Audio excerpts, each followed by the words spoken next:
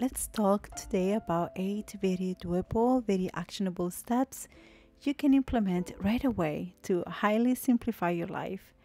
And since it's the end of summer and maybe you don't have so much time for a huge ongoing change, starting small will help you turn these steps into habits you can stick to and you can always continue building up from.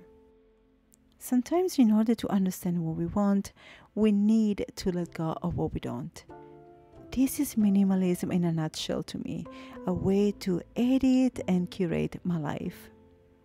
I believe that the real change can only happen once we come face to face with whatever it is the problem that keeps us in this stagnant state. Change is hard because it requires, first off, awareness. And sometimes this is the hardest part for some of us. Admitting that some of our habits maybe are unhealthy and need a change. Some areas of our homes need change, our relationship with money, and so on. It is that honest talk with ourselves, the reality check that creates awareness and allows us to see clearer the path that we're on and enables us to carve a new one.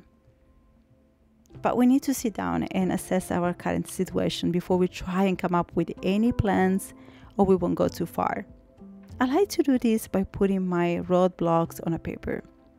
I found this by far the most therapeutic, most effective way to recognize where I'm lacking, where I'm making mistakes, and where I can use some improvements. You can do this reflection or reset at any time of the year, and since I got into this so much needed habit, I like to do this at the beginning of every month. I simplified my routines a lot in the past 14 years, little by little, until I found rhythms that work for me and my family. But the main change was realizing that after taking care of basic daily chores, the rest is probably mostly unnecessary work, when it's about trying to keep up with our homes filled with all the extra. So the way I now see routines is about effortlessly helping my future self. I use my morning routine to get my home and myself ready for a successful evening, and my evening's routines to leave as much as possible organized for the next morning to create a smoother day. In the morning, I make my bed, I leave folded pajamas by the pillows. I know what's for dinner by the time it's breakfast. I do one load of laundry I picked up the night before, and I clean as I go. This way I won't be prone to procrastinate when it's the end of the day, and the last thing on my mind is doing the dishes or putting the laundry away or picking up. In the evening, I take a shower as a shortcut to use the time the next morning for my skincare or enjoying my coffee while it's still hot. I know what's for breakfast. I look at the calendar and I do a brain dump to better prioritize my next day. Keeping your meals simple is actually very empowering in my experience. Since I've embraced a more holistic lifestyle, simple food means better food, whole food. So I find it very liberating and, like I said, very empowering instead of restrictive. I now don't have a problem anymore keeping the same breakfast 5 days out of the week, and I just switch up the toppings. It's healthy, tasty, and super simple, and it takes away a big pressure off my shoulders. I can go on autopilot, especially on those a bit more chaotic mornings. And as an Italian, I know that the secret to delicious meals is simple, few fresh ingredients. So keeping my dinners on a short rota is what helps me feed my family of 8 also on a budget. And batch cooking, toppings like ragu, tomato sauce, soups and broths, knowing that you have something nourishing you can simply heat up, eases up our job. Keep at least one room of your home clutter-free, or at least one area. From being your purse, your entryway closet, to what for me is the easiest one, my bedroom. It has to be our sanctuary, not another energy-draining room with its attached silent to-do list. To me, that means absolutely no TV, no extra decor, no piles of clothes scattered on the floor or on the bed, or any item that can engage my mind and doesn't inspire rest instead, making it a breeze to maintain or to deep clean. So I welcome plants as a means of decor, also as great air purifiers, non-toxic candles to limit the exposure to LED lights or just blue lights, and inspiring reading, fresh linens, and my journal in case I need to jot down something. This way I don't have to keep it on my mind, affecting my sleep, trying to remember it. Embrace the now and the flow of life for the season you're in, because to its core, this is what romanticizing your life is.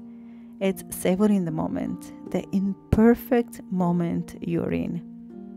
When we choose to focus on what we have, we can much easier let go of perfectionism, which in reality is only a projection, an idea we made up in our minds of what something or somebody, even ourselves, should look like.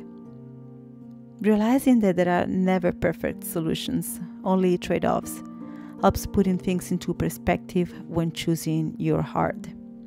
And this is something that can be applied in every area of our life, and it's actually thanks to this concept that I was able to stop working full-time and being able to stay home. You'll be surprised at how much more you get to be when you clear up your schedule, your kids' extra activities, your business in general, and enjoy some old-fashioned entertainment. Most of the time we feel stressed and anxious because we do very little of what our body and soul and mind need to strive and recharge. Something so simple that somehow we never seem to be finding time for. That is time in nature, time alone. And as a mom to 6 kids, to me that means slow time with them. You won't believe the amount of memories and trips we were able to squeeze this year alone since we bought a cheap camping tent. The best investment ever. No toys, no screens, only good food, good company, and the beauty all around us. The idea of getting ready in the morning, in particular by simplifying and translating into what's true to me and the season of life. This idea I had in my mind of what getting ready and dressed in the morning meant as a mom. We all know the benefits we can reap by doing that, yet it felt always so hard to see it as an act of self-care. Mainly now I recognize it because of the decision fatigue I was faced by every time I opened my closet. Investing time in getting to know what my true style is, was true to my lifestyle, meant I could stop robbing myself of this wonderful gift that comes with femininity. A practical way I was able to simplify this daily routine was by implementing a style uniform, so that I still felt as if I had a good variety of clothes to choose from while keeping it minimal and easy. So find what are those pieces you truly love and feel like you when you wear them, and start from there. And I use the same products for cleaning and moisturizing my skin, whether it is morning or evening. Limiting your options helps you stick to routines instead of skipping them, because we eliminate the decision fatigue. Clear your feedback. Think of your digital world as your life vision board. You want it to be inspiring, energizing, beautiful, and I don't mean unrealistic with that. I mean clear of anything that weighs you down and keeps you farther away from living the life you envision or the long-term goals you would love to see accomplished. This one in particular should be probably the first one on anybody's list as far as importance. It is the one area that we for sure have total control over, yet we barely use self-control or mindfulness as we scroll and let our attention, our minds, seeing things, hearing things, and desiring things we probably never ever consciously giving into. Paying attention and only consume what brings you life. If you're on a debt-free journey, for example, consider following like-minded, encouraging people that can help you stay on tracks. Remember that this is your life, and what you do with your time is how you decide to live. Being conscious about your mental being is probably the first step to have better control over your life. Having less mental clutter reflects into better choice making, healthier you and relationships. Thank you all so much for watching. I hope to catch you in the next video. I'm gonna go through my autumn capsule minimalist wardrobe. I'm looking so much forward to hearing your comments, and I'll see you all soon. Stay well. Bye bye.